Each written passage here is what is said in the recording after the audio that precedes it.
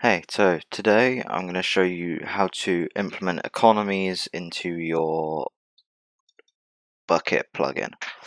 So, this will be a two-part video. I'll have the timestamps on the screen right now. The first part will be implementing Vault's economy, and the second part will be actually creating your own economy. So, I'll show Vault, and then I'll show your own. So the first thing I'm just going to do is create an economies class. You could just do it in your main class or whatever. You need to add Vault as a dependency to your plugin. So right click on your project, build path, and add external archives. That will be different, obviously, depending on the IDE you use. And then I have just a dependencies folder with Vault in it, so I'll chuck that in. So the first thing you're going to want to do is public economy, and this is Vault economy. And then what I'm going to do for this example is I'm going to make Vault money, and I'm going to make the custom currency tokens. So I'm going to call it money equals null.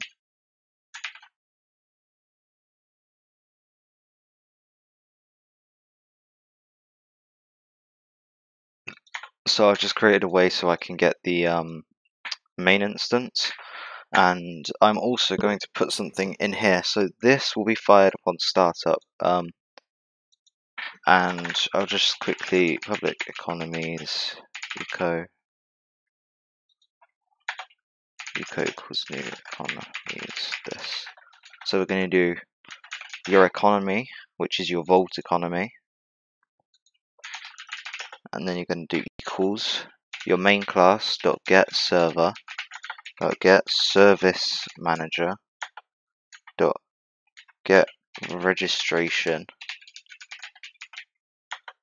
and then economy dot class dot get provider. And something you might want to do is just check if you have the Vault plugin. Do that because I know the Vault's going to be there, but for any public plugin, you're going to want to add a check to see if Vault is there. However, that's not particularly what I'm covering in this video. So the usage for it is pretty simple. You can just see here there's withdraw player, there's deposit player, there's balance. So just for demonstration, what I'm going to do is make it so that every time you log in, you get some money, right?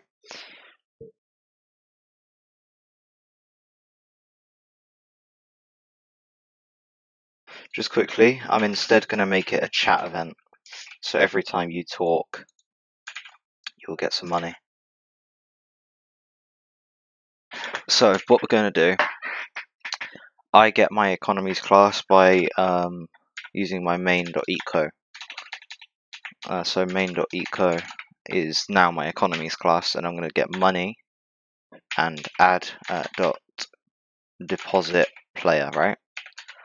And then you do P, and then the amount. I'm just going to give them 1.50. And then I'm also going to send a message. So p.send a message. You have, and then yt.money.getBalance p.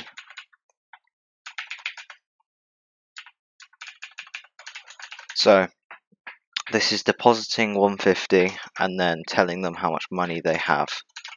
So this is just to show that it works more than anything else. You can take money and you can set their money and everything. As I showed before, it all comes from this money variable. So that's pretty much how to add Vault. And then obviously you can interpret it as you will. So you can deposit, you can check if they have money just by doing .has and then their name and then 500. So that'll check if they have 500. Obviously it'd be in an if statement. But that's how to implement Vault. Now we will show you how to create your own economy. So this will be a bit more long-winded, and I'm not showing how to hook it into Vault. I'm literally just showing you how to have your own economy within your plugin. So the first thing you're going to want to do is decide whether you have a user class or whether you want to use hash maps. So for the example, I'm going to use a hash map just because it's a bit easier to understand, I would say, rather than trying to figure out user classes. However, a user class would probably be a much better idea. Just for ease, I'm also going to load everything upon startup and save everything on disable. However, the smartest thing to do would be to load players' data as they join and to save it as they leave. So private hash map UUID double. So this has a UUID and a double as a key. The best way I always describe this is kind of as a config file. So I'm halfway through editing the video and I wanted to just give a quick overview as to what I meant when I said that it's kind of like a config file, right? So say you were storing the data of 3 players. These are their UUIDs and these are their tokens, right? It's kind of the same in the sense of you have a hash map of UUIDs as the key and doubles as the value, and you have a key and a value just like in a config file. So it's pretty much just the config section like this, with you know, all of the results extending down. And by the way, this is meant to say you know, 1, 2, 3. So this is where we will store the balances. So I'm going to call it tokens equals new hash map. And I didn't want that comma. So we now have that to store everything, and now I'm going to create 2 methods, public void load and public void save. So this is where the files class from one of the previous episodes will come into use. So in the load, the first thing we're going to do is if files.data.get configuration section tokens doesn't equal null. So this is just checking if the configuration section tokens actually has any values. And if it does, then we're going to do for string UUID string in files.data.get configuration section tokens.get keys false. So that will loop through everything.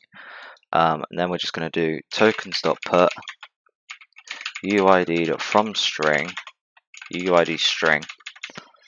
So this is their UUID as a string, assigning their tokens, and then we're going to do files.data.get configuration section. No, so files.data.get double tokens dot and then plus UUID string. So that will load all the tokens, and then in save we're going to do if tokens.size greater than 0. So if this hash map has any entries, we are going to do for UUIDU in tokens.keyset, and we're going to do files.data.set tokens dot plus u.toString. Now I don't know if you need to put toString or not, but I always do it just to be sure. And then we're going to do tokens.getU. And then we want to make sure that we save the file. So we want to try catch exception x.print stack trace and files.data.save files.datafile. So now in this part we want to call the load method, and in the onDisable we want to call the save method. So we load it upon startup now, and we save it on disable as well. Now we want a few more methods. So public boolean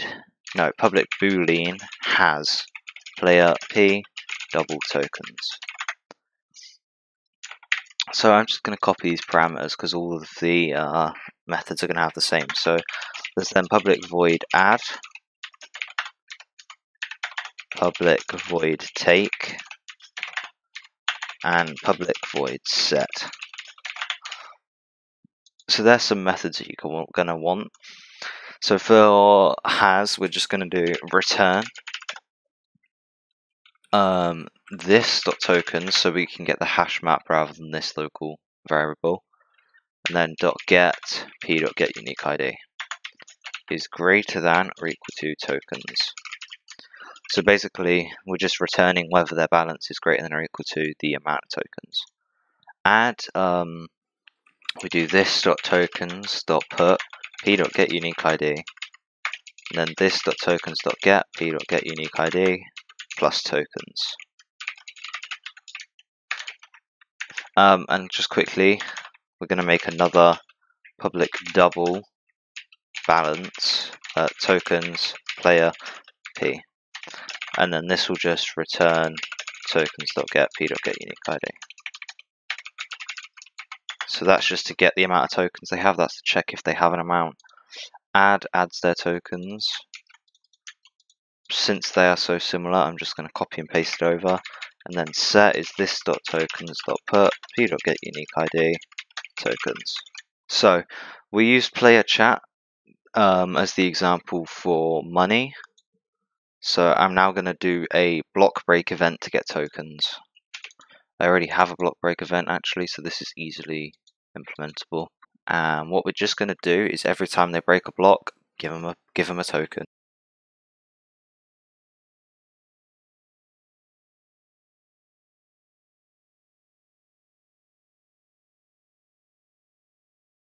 So what we're going to do is get the economy class, add p1. So we're giving them one token each time they break up. So we're just giving them a token each time they break a block, and we will also give them a message. You received a token and now have. And then we're going to get the economy class again and tokens p. So breaking a block will give them a token, and chatting will give them $1.50. So I will see you on Minecraft to test this after I quickly get rid of that error. Okay, so first things first, we should get money when we talk. I'm going to set my money to 0 just to make it easier. So you can see there, we get $1.50 each time we talk. Now let's just see if we get money from breaking blocks. If we get tokens from breaking blocks. I'm not sure what happened there. Okay, it doesn't seem to like that. Okay, I forgot an important part, and I just remembered. You want to play a join event.